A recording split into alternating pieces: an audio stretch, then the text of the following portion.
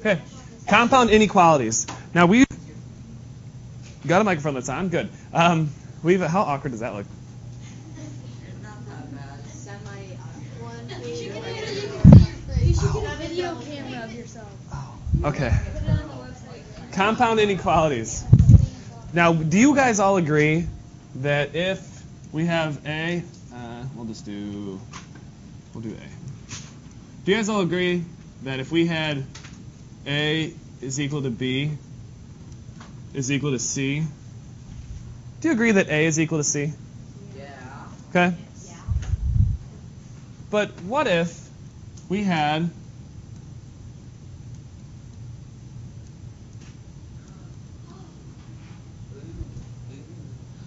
how would we find the value of B? How would we find the value of B? How? We couldn't right now. Couldn't right now? Yeah. Okay. Yes. Now I see what you guys are saying. We don't. We don't have to know what A is. Think algebraically and not arithmetically.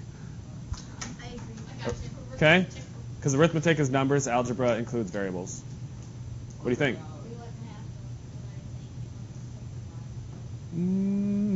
No, we've got remember B when we're solving for inequalities, our variables want to go away, and I'm asking you, how do we find B? Yeah. Add 6 because we have to do the additive inverse. So it's plus 6 here, plus 6 here, plus 6 here. So we have A plus 6 is equal to B, which is equal to C plus 6. We wanted to solve for B, didn't we? Yes, because that's what I told you, that we wanted to solve for B. That was how I introduced it. Really? Because we have B equaling A plus 6. We also have B being equal to C plus 6. I don't care about A and C. I wanted to solve for B. We can solve for A if we wanted to. Sure we can. We wanted to solve for A. How do we get A by itself? So here, let's do this. Let's do this. Solve for B. Now let's solve for A. If we wanted to, we just subtract 6 here, subtract 6 here, subtract 6 here.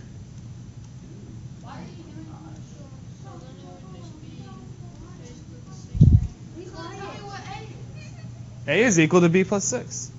Or B plus... What's B? It's a variable.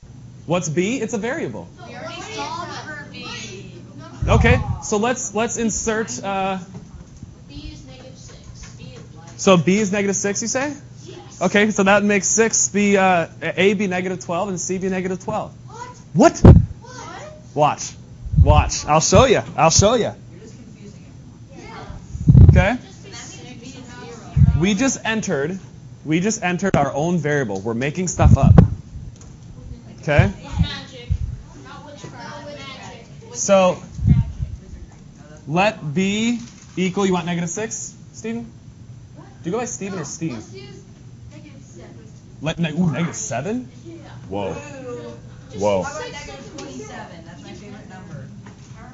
So let B equal negative 7. So A is equal to negative 7 minus 6, which is equal to C. So now, Oh my gosh. going too fast? Yeah. Okay. Like a lot fast. Like, we have to write this down? What if he's just writing? Okay, stop. I mean, Let B equal negative 7.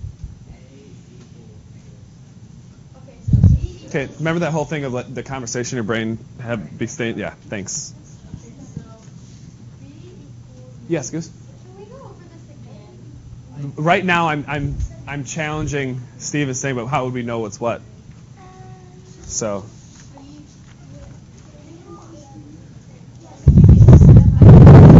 because this is just the introduction to what we're doing, okay? So now, yeah, just to get you curious. So there's a lot of excited curiosity here. So now I have negative 7 minus 6. Negative 7 minus 6, which is going to be negative 13, because if you want to do the additive inverse, it's like that. Remember the additive inverse to make it? So it would be A equals negative 13, which is equal to C. So that's how I did that. That's how I knew right away that it was negative 12, and you said, let's make it negative 6. Yeah. Yep. If we wanted to solve for A, because we just solved for A and C. But the main idea behind what we're doing here is I'm showing you that you can have an equality on either side of an expression where we're trying to solve or evaluate. Yes? Would that be the final answer? You could say like this.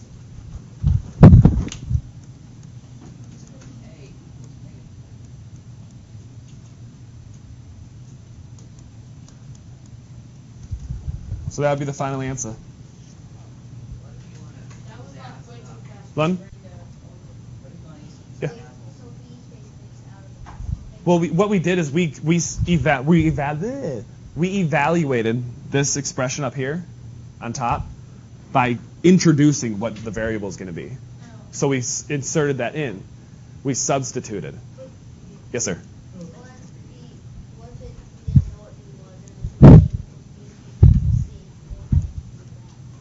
If we wanted to solve for B, we would just do the one up here. So if we didn't know what anything was, and we were told to solve for B, that would be that final answer.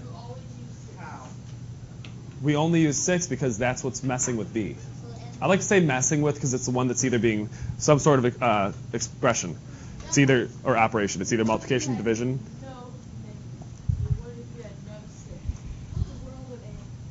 Let's go on to a next one. You're focusing a little bit too much about this generic example. Okay? That's how I'm trying to introduce it. Yeah. Okay, B.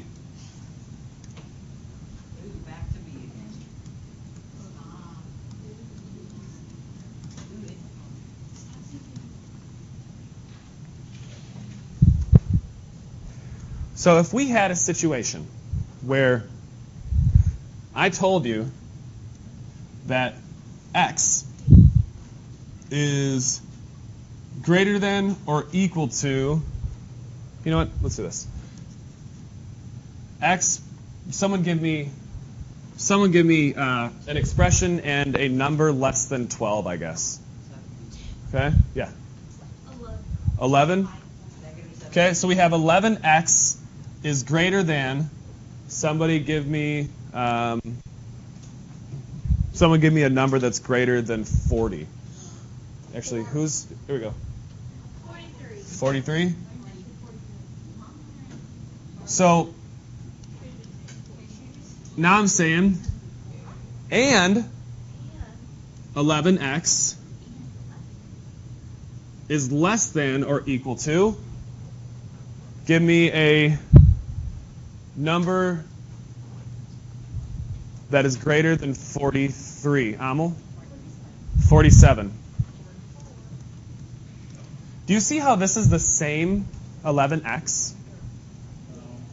This can be rewritten as 11x in the middle, greater than 43. And look, remember I told you when you read it this way, it's 11x is less than or equal to 47. But if I read it the other way, it's 47 is greater than or equal to 11x. So I can put this over here.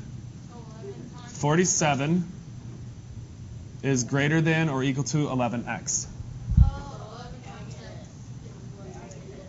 Yes? No, it's not going to simplify because we just made those up. We created this problem. Okay?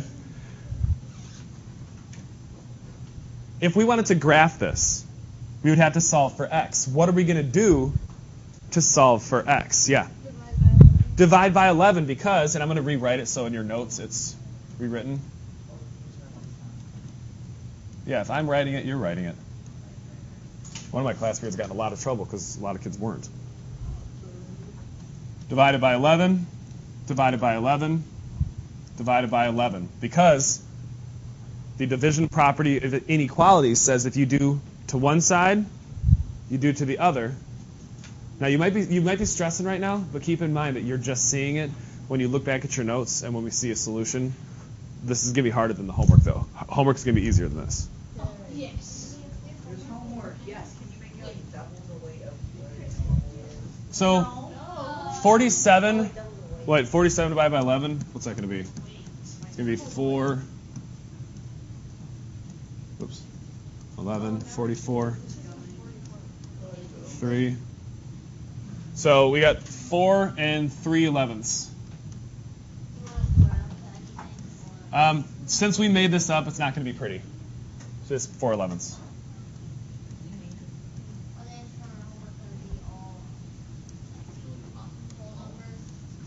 Yeah, they're all going to be.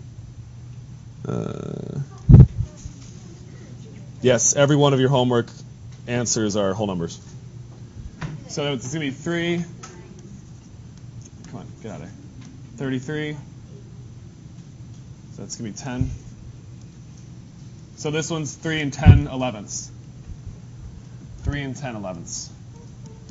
I'm running out of time. Does that say 44? Okay. Now let's graph this. Let's graph this. I'm going to put the number that is the biggest on the far right for this. So I'm going to go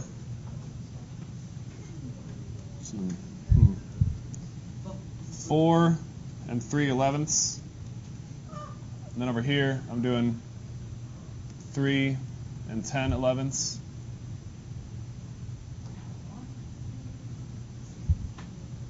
3, 4, 4 and 1/11th, 4 and 2/11ths. You 8th graders are so misbehaved. Now to graph this, is this going to be a closed-in circle or an open circle from last homework 2 nights ago? Open because it's closed. No. Because it's greater than or equal to. But the other one is open? No, it's greater than or equal to. Then I'm going to make that line thicker. So the answers are either 4, 4, 11, or 4, 4. 4.555. No, it's just somewhere between 3 and 10, 11. So you can barely see it, but it's green there. So that's how you would graph this one. Yeah, every single one's a graph. Sound like you guys just jumped out of an airplane and you didn't go as far as you thought. It's like, I'm jumping out. We haven't taken off yet. Your thing fell. Your Chinese food fell. Actually, that's not mine. Mine. That's not breakable, is it, Goose? Good.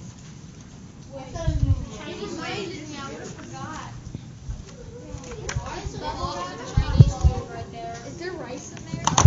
We're going to do number 1 together. We're going to do number 1 together, so don't. We have just enough time to do that. Yeah. That's 3 minutes? Yeah.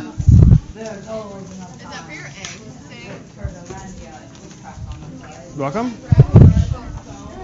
And that like foam stuff, and then we're putting rubber bands around it, and then we're putting bubble wrap around it, and then we're making parachutes. All right, people, let's do number 1 together.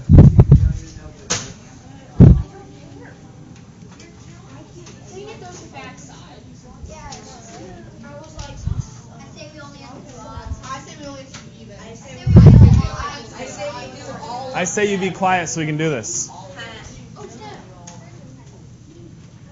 Now, we have something happening to our variable here. It just so happens to be that k is being added to it, and k wants to be alone. It's like leaving it alone. So what we have to do is we have to do the inverse.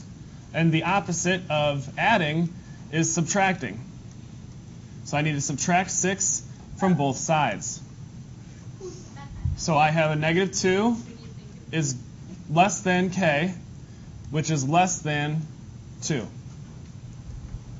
These are not equality or less than or equal to, so we have to have an open circle. I'm going to go with 2. I'm going to go to -2. And which way do my arrows go? Towards each other, yes. Toward each other. That's correct. It goes toward each other because it's saying, okay, K is going to be somewhere around here.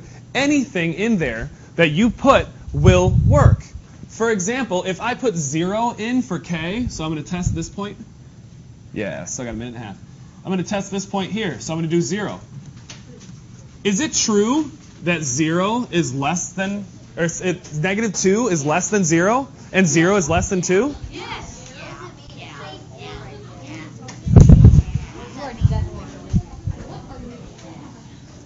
That's just rewriting. That's just rewriting. I'll do that one too. Oops.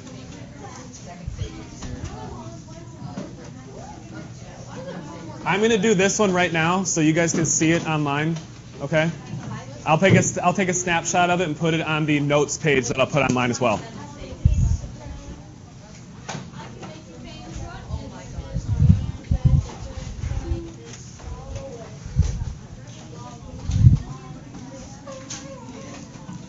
Negative 10K is negative 90.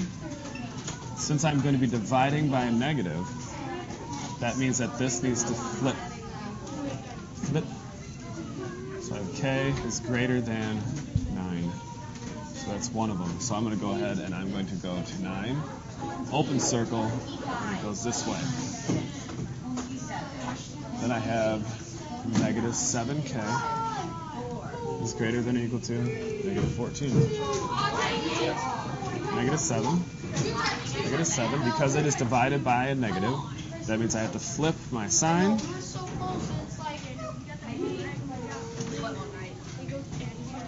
Oh, yeah. Oops. That'd be a positive 2. Oh, I'm not using that program. That means it would be a positive 2. Circle that guy. And K is less than or equal to 2.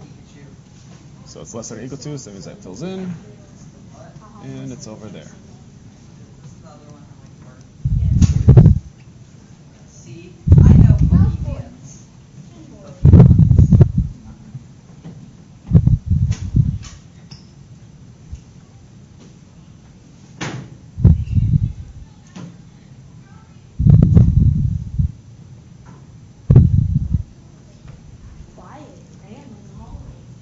Because the 8th graders are watching 9/11 video.